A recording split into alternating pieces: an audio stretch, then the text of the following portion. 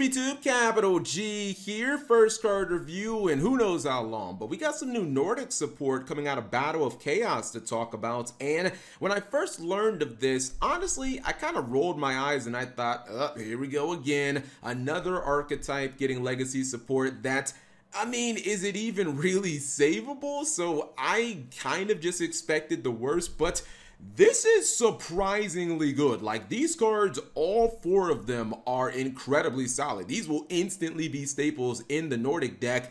And I think Konami put a lot of effort into these cards, trying to make Nordics a legitimate archetype. So we're going to go ahead and check them out. The first one is kind of like a boar. It's Gulen Bursty of the Nordic Beast. It's a level 3 light beast tuner monster, 300 attack, 100 defense. Now, very important with the effect of this card, it says for the synchro summon, you can substitute this card for any Nordic tuner. First and second effects are hard once per turns.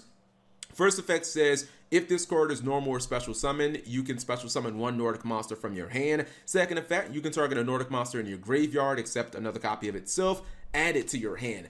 This card is a saving grace for the Nordic archetype. In fact, I would say it actually addresses the single biggest problem Nordics as an archetype have had for, when did Storm of Ragnarok come out? Probably like 12 years ago. Like the entire time this archetype has suffered, because to summon each Acer god, Loki, Thor, and which one am I missing? Odin, you need specific cards, like specific tuners to summon each one of them. And that was just utterly ridiculous. It was the reason why they were instant flops, competitively speaking. Whereas if you look at some other archetypes that were around the same time, like Six Samurai, the 5D support, or Karakuri, the synchros in those archetypes, they were a little more lenient with the materials, kind of like with Karakuri, just, you know, machine monsters, and those archetypes ended up winning YCSs. But the effect of this card basically means you don't got to run all those crappy tuners to summon whichever Acer god that you want. Now you can just run this card, and then obviously both of the effects are really solid on this card. Number one,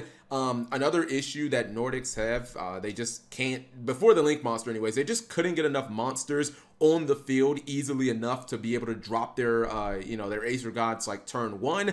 This is just has a built-in extender effect. Just special summon another Nordic from your hand, and then the recovery effect is excellent because basically if you were to normal summon this and then special summon another dude from your hand, you could take that Nordic monster, turn it into the Link monster, add that card right back to your hand, and then banish it with the Link monster's effect, and then just, you know, summon another one from your deck. So obviously that's just, it's kind of, this card is kind of like a one-card playmaker. Well, you need another monster in hand, but it's a serious playmaker in my opinion.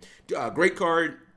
Definitely a 3 of for Nordics. Next up, we have an extender. This is Ivadi. Ivadi the Nordic Smith, so it's kind of like a blacksmith. Level 4 Earth Warrior, 1500 attack, 700 defense. Hard once per, or hard effect, or hard once per turn on both of the effects. First effect, if you control a Nordic or Acer monster, you can special summon this card from your hand. Second effect, if this card is normal or special summon, you can add one Nordic relic card, which is all the spells and traps for Nordics, from your deck to your hand. This card is also incredible. Like, these two monsters are gonna power creep like half the archetype. Like, a lot of those bad Nordic cards, you're just not gonna see them anymore. As far as like the monsters, this card is another extender, which Nordics desperately need. That's what Konami tried to, you know, essentially do with the Link monster, but it's another extender. And then also it instantly searches the entire spell and trap pool when it hits the field. Now, I'm not gonna lie, I didn't know too much about the Nordic spell and trap pool, but honestly, the next two cards that we're going to talk about, all you need to do is just search these two cards. You don't need to search anything else because the new spells and traps are crazy good. So this is another card that it's like an instant 3 of because it's never dead in your hand, and it's a +1 on summon. So definitely a 3 of. We have a Nordic Relic.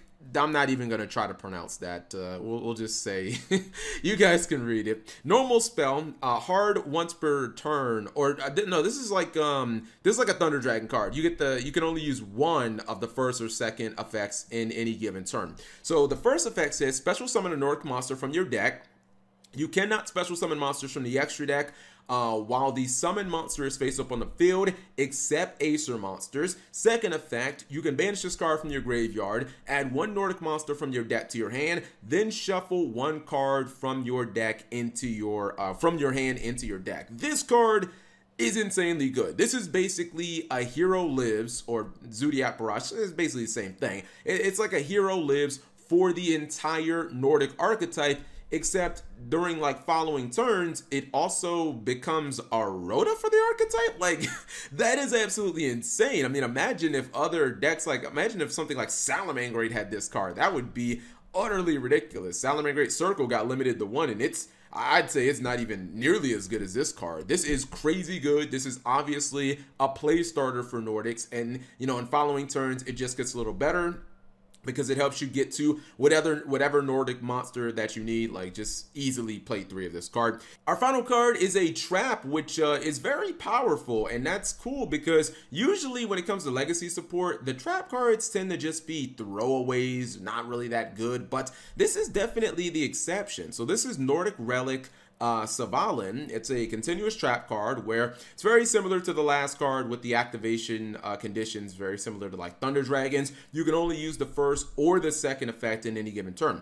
First effect, if you control an Acer monster, you can negate the effects of all face-up cards your opponent currently controls until the end of the turn. Second effect, you contribute 1 Nordic monster, then target an Acer monster in your graveyard, special summon it. So this is a one-sided negation against everything your opponent has faced up on the field, as long as you control one of those big Synchro, Acer, you know, God cards, Nordic, Thor, or Loki. And that's really the only downside of this card, is that you have to have one of them on the field. Unfortunately, the Nordic Link monster is not an Acer card. It's just you know, it's just a typical Nordic monster. Maybe Konami will give us another Synchro in this set. Maybe they'll give us Thor's sister, Hela. That'd be kind of cool. It's like another one. But this definitely gives purpose to the Acer gods. And that's always been another problem with Nordics is, yeah, you could summon, like, if you could somehow summon Odin or Thor turn 1, like, yeah, it's cute, but they're basically just big battering rams. They don't really do much other than that.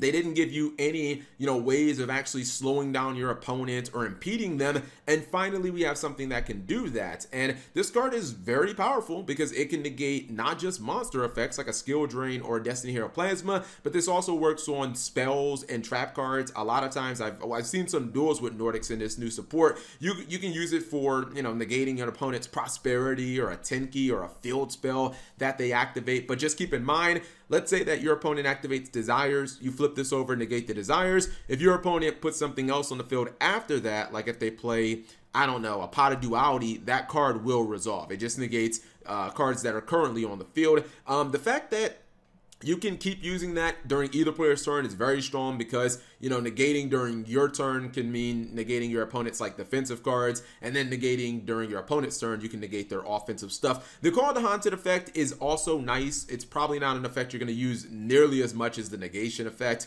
in all honesty, but it basically means like if your opponent does take down your Acer god, and I think Odin reborns himself, but if your opponent does take down your Acer god, you can basically just give up any of your little crappy Nordic monsters and instantly reborn it. But in all honesty, you're probably just going to keep using, you're going to just keep spamming the negation effect, because taking away one of your opponent's strongest cards every single turn, it's gonna make your Nordic monsters, like your Acer gods, pretty damn difficult to take down. So I actually like this stuff a lot. I do think it would be cool to see another Acer god. That would be the only thing that I would like to see in addition to this, but definitely a good job by Konami. Anyways, whatever you guys think of the support, you leave it in the comment section below. Thank you guys for watching as always.